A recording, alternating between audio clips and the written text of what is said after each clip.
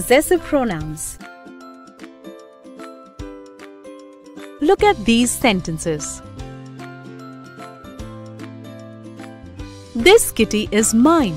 Its fur is soft. Is that bicycle yours?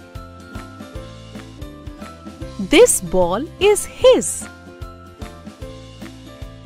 That dress is hers. That car is ours.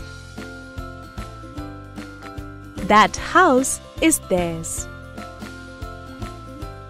The words mine, yours, his, hers, ours, theirs and its are pronouns that show who or what owns something.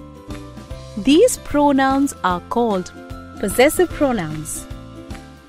They can be used in place of possessive nouns or possessive adjective plus possessive noun phrase.